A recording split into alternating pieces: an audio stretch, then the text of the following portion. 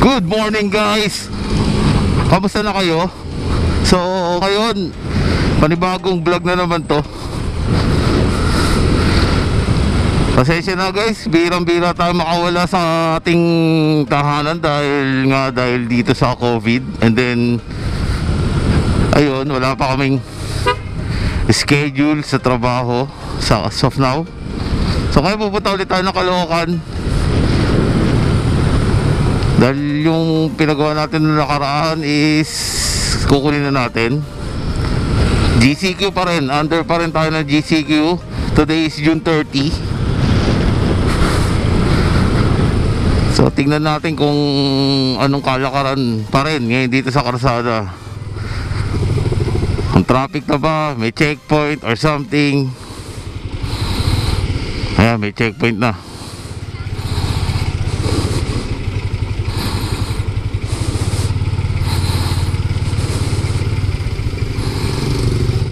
You know I'm gonna get.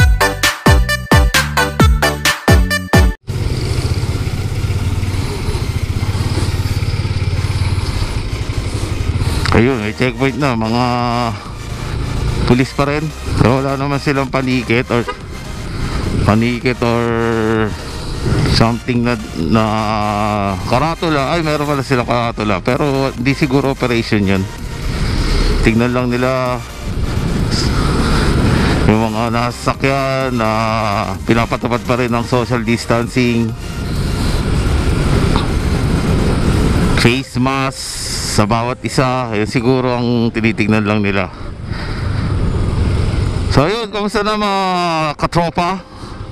Di pa rin normal ang ating mundo. Hindi lang ang ating bansa, kundi ang ating mundo. Di pa rin normal. Sana matapos na itong pinagdadaanan ng ating bansa.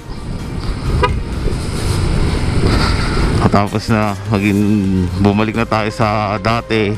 May pasok sa trabaho, walang pinapangambahan sa labas. Yun, sana ang aking laging pinapanalangin. Mga bata, nakikita mo naglalaro sa labas, walang kinakatakutan, walang pangamba. Lalampasan din natin yan guys. So ngayon medyo marami na rin tao, no? Hindi na siya yung katulad nung GCQ na halos ghost town, walang bumabiyahe. Na makitang bumabiyahe sa karsada.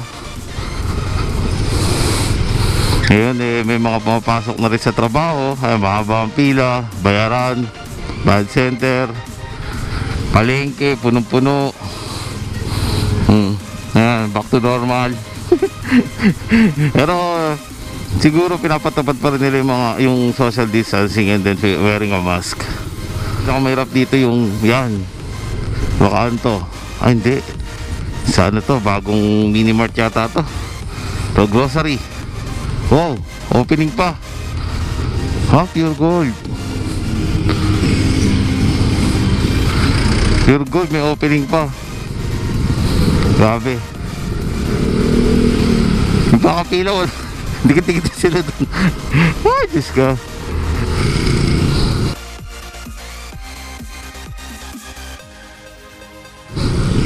Tumataas na naman ang gasolina natin pinaka the best na proyekto ng isang lugar. Magtanggal sila ngayon ng mga bara ng mga kanal. Kasi ngayon rainy season na. Anytime pwedeng umulan. So ay mga problema. Hindi ko pala nadala yung kapote ko. Kamote. Hi! Ngayon, saglit lang naman tayo doon. Pagdasal lang natin wag umulan. Dahil kalilinis lang din natin ang motor. Ang hirap maglinis. Nararamdaman niya ng mga rider talaga.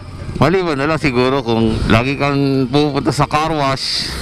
Kumbaga nagbabayad ka sa paglilinis ng iba, okay lang yun. Okay lang na araw-araw marumihan. Pero katulad ko na naglilinis ako ng motor, and then mabusisi pa, yan, dami ko pa munang binabaklas na chichibureche bago ko linisin para mas madali linisin. Minimum mabot ako ng 3 hours. Medyo matagal talaga. Matagal as in. Dami nagbabike. Yan ang naging transportation ng mga tao ngayon, ang bisikleta. Electric bike, bicycle. Yan ang mga naging ano ngayon ng mga bisikleta.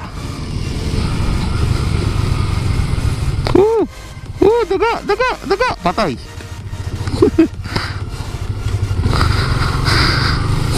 Ang kulit ng daga nagtatakbo. Dito pa rin. Ayan, nandito pa rin siya, ang Mustang na walang parking. Ang bihira, kawawa naman, no. Kawawa naman makakasagi niyan. Huwag naman sana. Ang traffic, ha? Ang traffic po, no?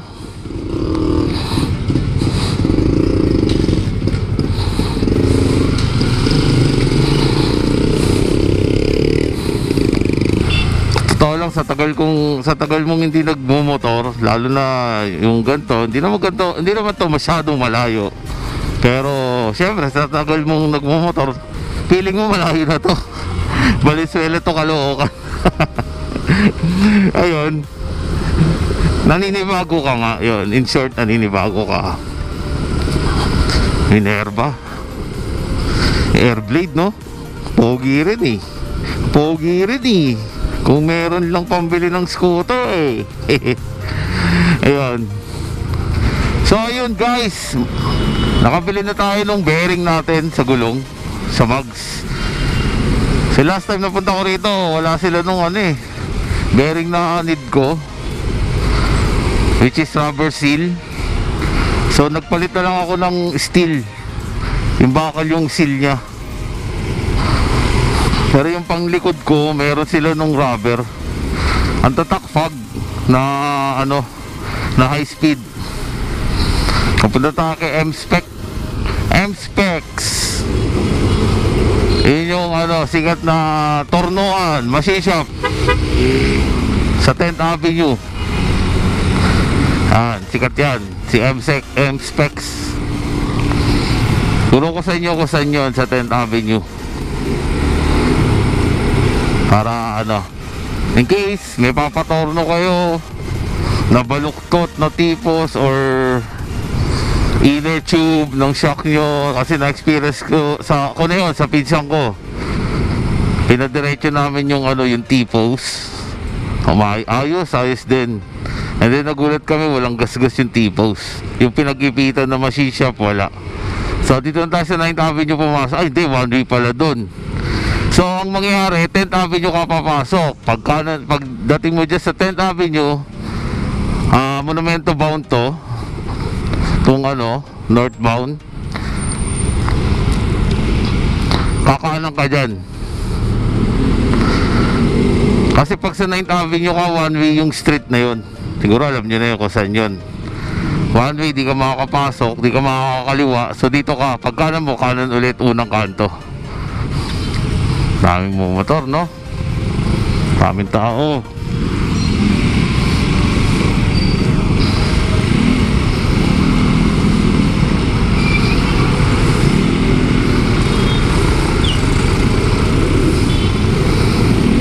Daming tao. Kung masisisi, kailangan mabuhay din nila. Nagawa ang daan, sira ang negosyo. Ang bihira,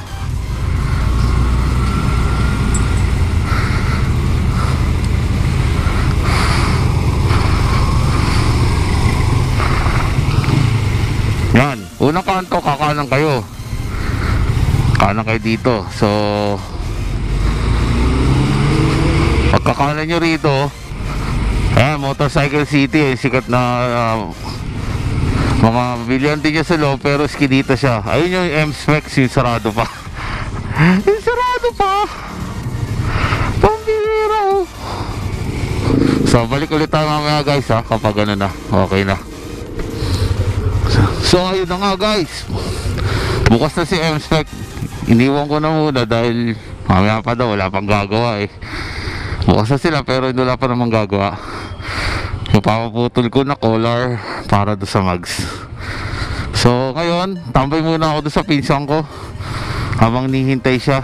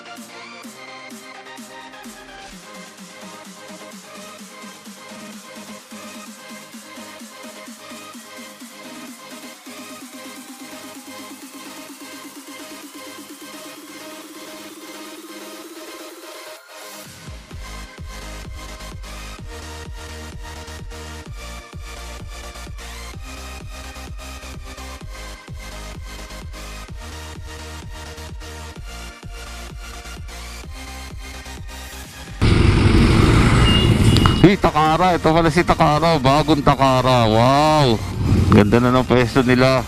Problema, walang parkingan din. Di na siya sa looban, dati kasi sa looban siya. Ito yan, yung kanan na yan, tapos kanan, looban pa. Medyo mahirap hagilapin. Unlike now, medyo okay na.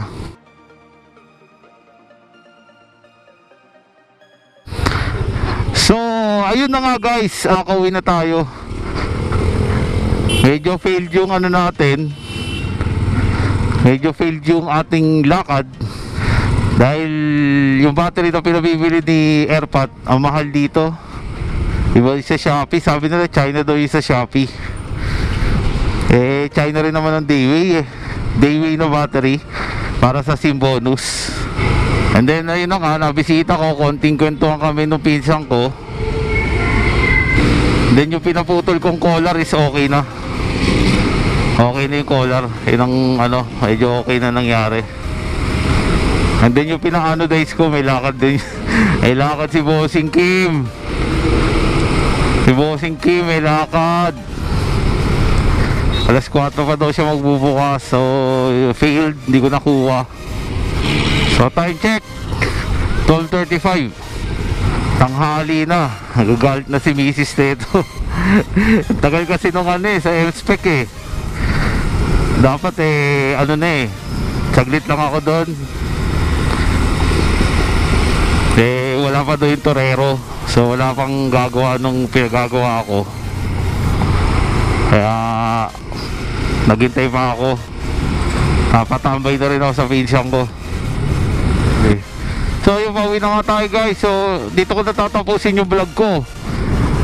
So see you again next I don't know if kailan yung next. Kasi hindi nga pala labas. And then motovlog to. Sana maintindihan nyo ako guys ha. Hanggang dito na lang guys. Maraming salamat. And see you on the next one. Peace.